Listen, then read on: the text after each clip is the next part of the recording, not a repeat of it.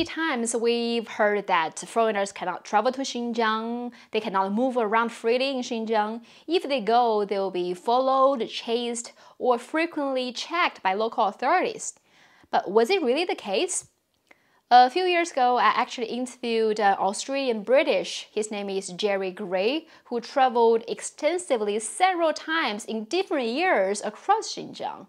He said he never experienced any of those. And today I have another guest. He's a Muslim coming from Pakistan.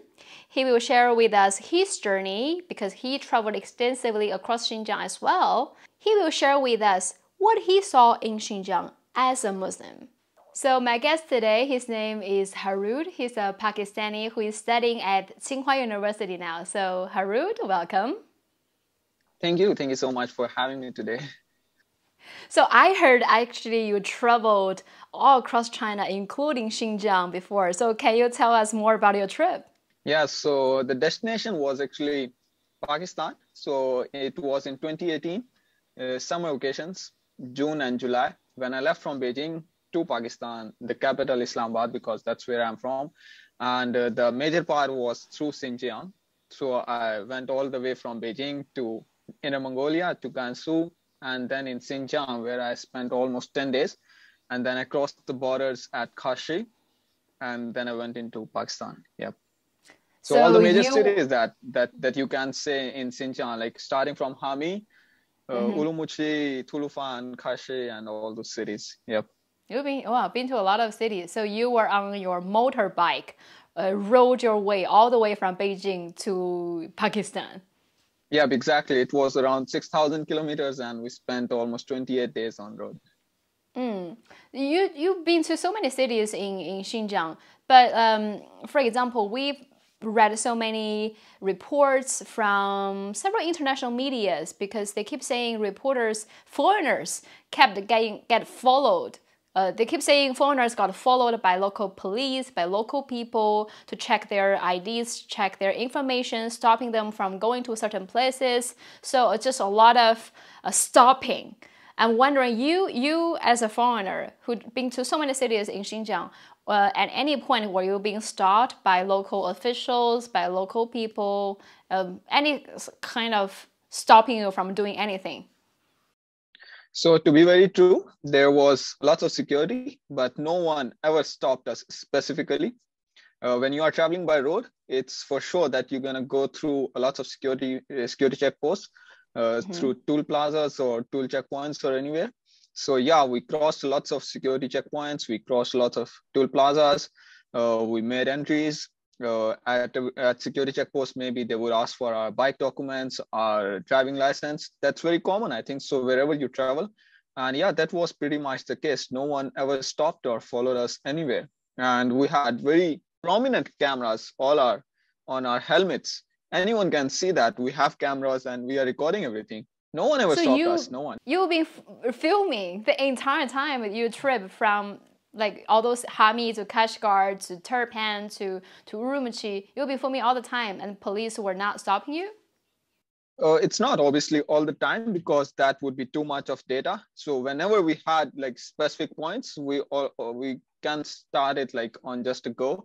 We started recording. We recorded many of the parts, even like through security checkpoints as well. Like I'm not sure if the policeman knew that we are recording, but we did record that part as well. So like no one can say that we are just saying it by ourselves. Like, yeah. They didn't stop you or ask you, hey, what are you filming, and ask you to delete all those footage? No one ever checked our phones. No one ever checked our cameras. Like we were never checked. Like we had big bags on our like bikes. And no one ever asked that, open your bags, what is inside there. No one, nothing like that. Not at all. Interesting, because that sounds very different from many reports on several major international media. Due to reading those reports, I thought maybe foreigners will face more like stricter rules to go certain places, do certain things, but you never had that experience? I think so. If you have a good mindset, a good will, then you will be like getting the goodwill of the locals as well. So I think so for us, we had a very goodwill. We just wanted to travel. We just wanted to explore. Just the way you mentioned that, whatever you see on the Western media. So I think so that was my mindset before going to Xinjiang, because it was my first time going to Xinjiang.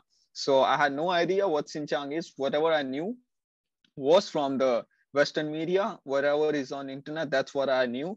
So I had lots of different kind of ideas and background in my mind. But when I was there, I got it completely different. It was not like that we have been listening on the media and in the news all the time.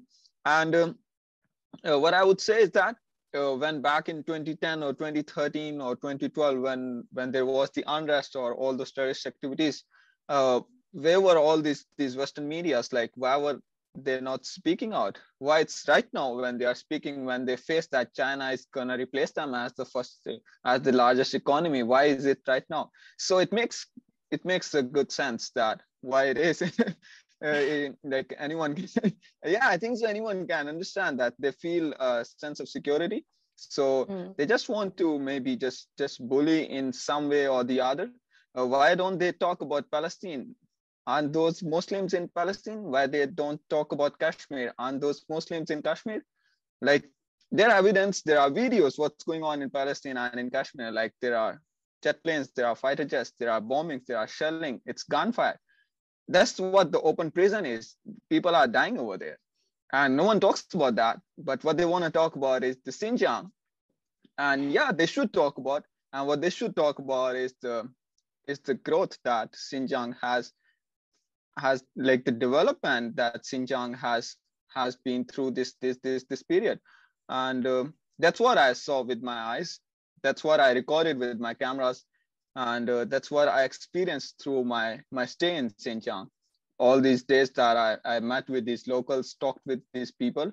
That's also like the focus of like the Chinese government. If you see BRI, it's a very, very big project.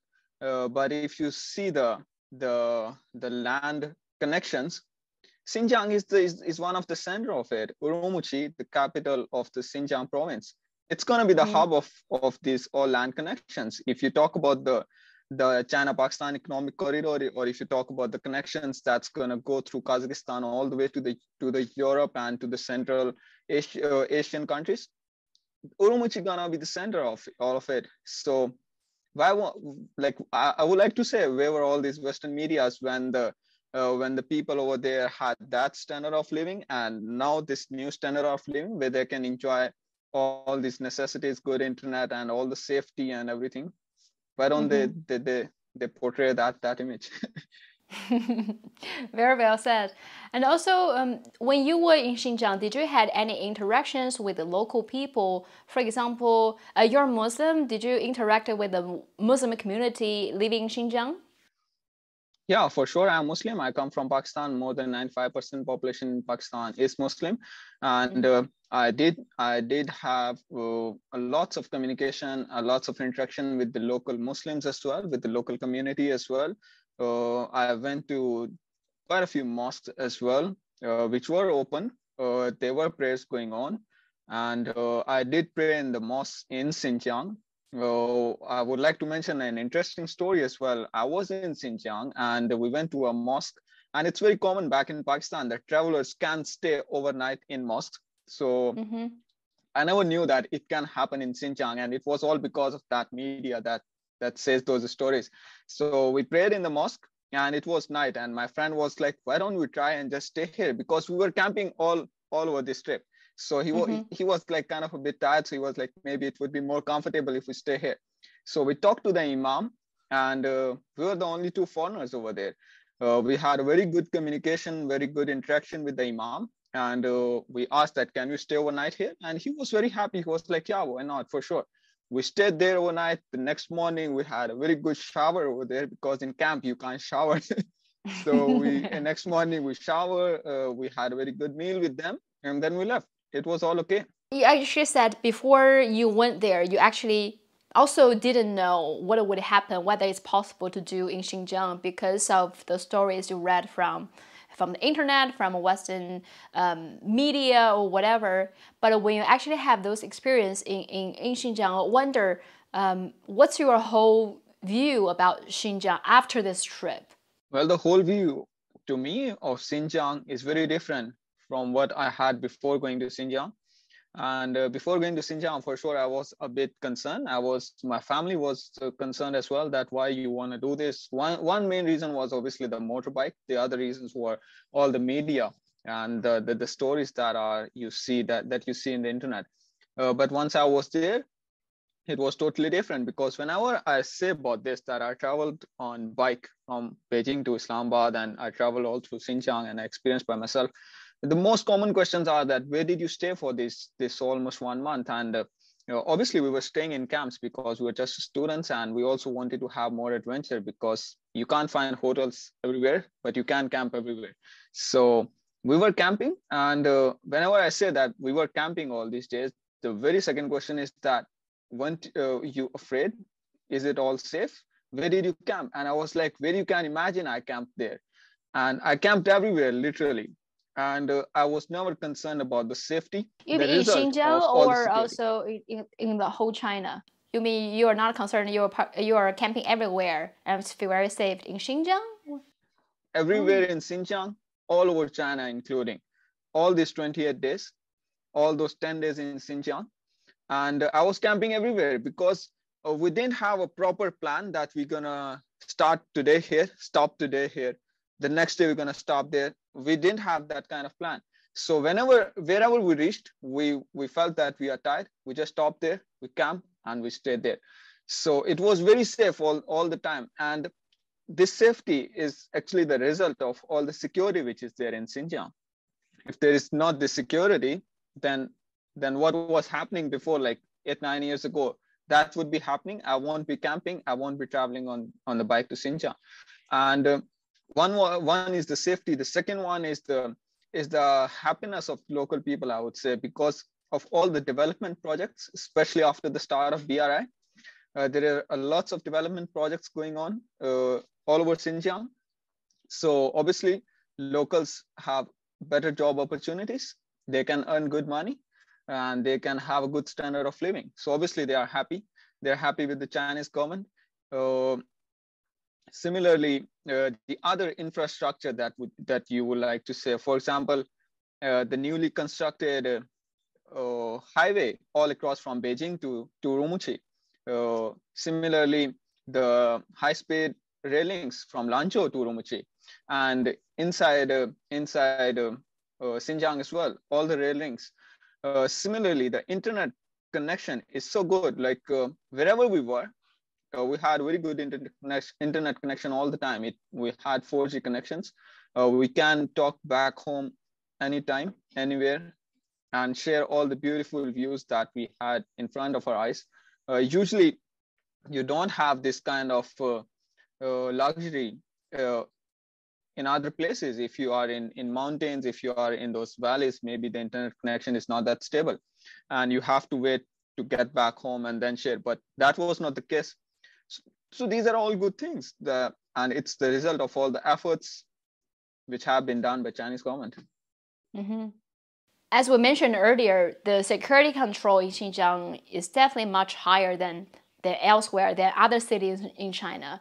I remember when I went there in 2014, at some point I was about to get very angry at the security guy who constantly asked me to open my bags, and was like, this is so annoying. Well, how many times do I need to open my bags to prove that I don't have bombs? So it's really annoying. But I also try to tell myself, calm down, they are there for a reason. But and then that became an issue for a lot of foreigners or reporters who come to Xinjiang, that is security control. So that means Xinjiang is a police state. They monitor everyone who's doing evil things. So they try to use that against Xinjiang. So I'm wondering, does that heavy security control bothers you? And how do you see this heavy security control in Xinjiang? Well, I would say what's wrong in monitoring the evil people? There's nothing wrong. They should be monitored. Evil should be monitored. And and all about those foreigners who are actually monitored and are chased by the security agencies. I think so. There is a reason behind that, and the reason is the way they portray the image, the way they use those videos and those images. Because, for example, if there is a glass of water, you can see it half full. You can, at the same time, you can see it half empty. So it's the way how you portray it. And that's the issue with these media houses and with these people who are being chased, and because they can only see it half empty. So obviously they have to be monitored, they have to be checked that what you want to do, what you are doing over there. And apart from that, if there is a security complex, not in US, in Afghanistan, for example, US and NATO troops were there. There were many security complexes. If a media team wants to go there, would they allow them to go there? Obviously, they won't allow them. So same is the case back in Xinjiang as well. There are security agencies and there are those security checkpoints, those who are doing their own job. And I think so anywhere in the world, if you go through security checkpoints, they won't allow you to record it. And it's the same case back in Xinjiang as well. I think so it's nothing abnormal. And when I was through there, as I already mentioned, I was never asked to open my bags. No one ever asked me to open my bags. And to be very true, and a very interesting fact was, like the big cities all over China, not only in Xinjiang, they actually don't allow motorbikes in the city area because of the accidents issues. And same was in Xinjiang. I was in Urumqi. So Urumqi does not allow motorbikes. My bike plate is from Beijing because I started from Beijing. And I was with my friend, we were riding in Urumqi on our bikes. We had big bags at our bikes. No one ever stopped us. And my bike was having some issues with its chain. So I wanted to find a repair shop. So I asked many locals that, is there any repair shop around here? And I was not able to find. So I was just going through and I saw a traffic police guy standing right next to the traffic signal. So I just stopped next to him. Actually, at that point, I didn't know that I am illegally riding in the city area. I stopped by him and I asked that I'm looking for a repair shop because my bike is having issues. So is there any repair shop here? And he was like, oh, no, there are no repair shops because motorbikes are not allowed in the city. He was so calm. He just said it like this to me. He was like, there are no repair shops because motorbikes are not allowed in the city. And the next thing that he said was, will the electric bike shop work? Like, I was so surprised that I think so the normal reaction would be like, after he said that motorbikes are not allowed, he may ask for my documents, that where is your license? Where is your bike documents? But what he said was still helping me. And he asked that, will the electric bike shop work? Maybe you can find an electric bike shop because there are quite a few here and you can repair it there. And I was like, no, it's not going to work. And he was like, it's okay, travel safe. And that's all. I left. So it was really good. Like, they were very welcoming. They were very good to us. Mm-hmm. Interesting. People were friendly, and you went there in 2018, and I think that was among the period that many international reporters were saying things were getting harder and stricter, were getting horrible. But actually, even during that time, you were still, and you could easily be misunderstood as a Uyghur. So, yeah, that's another point. Like, with the friend that I had with me, he looks more like a Uyghur, like the local, and his eyes color is different. He looks a full Uyghur Muslim, and whenever we had no issues even that. Like the foreigners, they are very different. With one look, you can see that they are not locals and they are foreigners. But for us, we were very like, from our appearance, locals. We were very like Uyghurs. But we still had no issues. And was it really true that people in Pakistan, like Chinese people and Pakistanis in Pakistan, really were living friendly, having a good relationship in Pakistan? Yeah, that's very true. I've been, obviously, me being Pakistani, I've stayed most of my time back in Pakistan, and I've been in China for almost three years as well. So yeah, Chinese are very welcomed back in Pakistan, and the reason is is all of this connection, all of this friendship. It's very common to see local shop owners not asking for money from Chinese tourists back in Pakistan. It's very common to see the tool plazas or tool checkpoints not asking for the toll from the Chinese tourists, those who are traveling on the highways. It's very common sight. You can even have there are lots of videos, like it's not me saying this, it's the Chinese tourists who make these videos with all the invention of these social apps like TikTok or all this. You can have these videos anywhere. And similarly, the locals offering food on streets, locals helping Chinese. It's a very common sight. Yeah, Chinese are welcomed back in Pakistan, and same is for us. Whenever we are outside, if a local Chinese gets to know that I am from Pakistan, the very first word that I get to know is the pathiye or the lautiye. And if you can understand Chinese, you would know what pathiye means. Thiye is the steel, and pa is from Pakistan. So it's like steel friends, that kind of friendship. Yeah.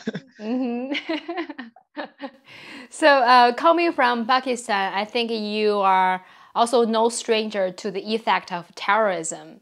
So that's why part of the reason why China, why Xinjiang was taking all these measures and campaigns to fight terrorism.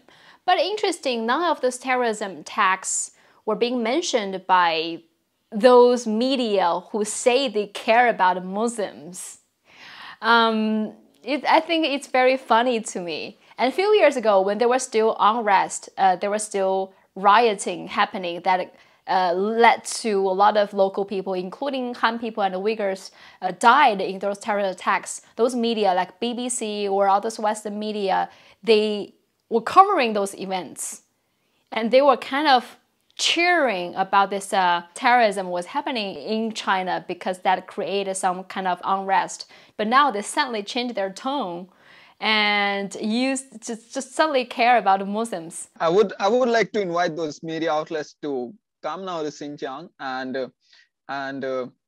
and talk about what's going on in Xinjiang, about the BRI projects, about the development, about the happiness of the people, which is going on. But they just don't want to talk about that because they won't have the ratings in their media outlets. They won't have the backings from the government, from their government, from their politicians, because that's not what they want. Because it's just the hypocrisy, it's just the diplomacy. That's what they want. Iraq war. No one ever can explain what happened in Iraq. There were no chemical weapons found out by these allied forces, found out by these US forces in Iraq. It's a complete unrest. It's a complete mess in Afghanistan, in Iraq, in Yemen, in Syria, in Lebanon. Just name these countries, and who has made this mess? It's all these allied forces. And if you divide this, like, so that you have a situation like there is this terrorist activity going on, and if you just divide it in two phases, like one is the process to deal with it, and the other one is the result. And so one process, there are two kinds of process. One is the Western and the US forces that they have used in all these countries. They went there, they bombed all of those people. Lots of like so many innocent people died, and there was all that collateral damage. And that resulted in more terrorism. Because, for example, if my brother dies because of a US operation, what I would do? I would just go and bomb the US forces. That's what I would do. That's what collateral damage is. When any innocent dies in those bombings, in those operations, their family members, they think that they just don't want to do anything. That's what happened. So that was the process used by those forces. And here is one process used by Chinese in Xinjiang. It was the same issue. There was terrorism, there were bombings, there were terrorist attacks. No bombings, no army, no jet planes, no operations, nothing. There's no genocide. No one died in Xinjiang. But just look what they did, what a mess they created. And then you talk about the result. Two results are very clear. One result is Xinjiang, and one result is all this Middle East, Iraq, Afghanistan, all these countries that I just mentioned. They wanted to counter this terrorism, and what they left behind is the same ISS, the same these groups, And what they are doing, it's all again the mess. And here in Xinjiang, we have this BRI projects, we have development going on, we have peace, stability. The standard of living is up, is high. Local people are happy. What US achieved from Afghanistan after 20 years. And you are not the first Muslims that I talk to that have these concerns or scared before going to Xinjiang because what you guys been reading from the internet, from the major media outlets. So like even you guys had this concern, was scared because you are kind of thinking there were actually oppressions or genocide towards Muslims. So maybe I think that's what they're trying to do, create this kind of distrust between Muslim countries, between China's friends, all those Muslim countries who are China's allies and friends. Even like we're Bhatia still have these concerns. So that's how powerful their propaganda skill is to create this distrust among those friendly countries. As a Muslim yourself, do you trust the care coming from the several major Western governments? Why would I trust? They cared about Afghanistan, they cared about Iraq, but what I know is that they only cared about the oil in Iraq or all the resources in Iraq. Iraq is a mess, but only the areas where oil is located, it's not a mess. It's all good over there, but all over Iraq, it's a mess. Saudi, it's all peace because they are very good with the US. They have very good connection. But Iran is bad because they are not good with US. Same in Yemen, same in Lebanon, same in Syria. What's going on? That's all what they want. They just care about their benefits. Why would they care about the locals in Afghanistan or in all those countries? They just don't care. They have nothing to do with them. They just care about their own benefits. They just care about themselves. They stayed there for all this period. They did what they wanted. They gained what they wanted. They just left a mess behind. Thank you so much. Thank you, Harood. Thank you for joining my show. I Thank you hope for having me to here. have you more on my show. Yeah, for sure. Thank you for having me.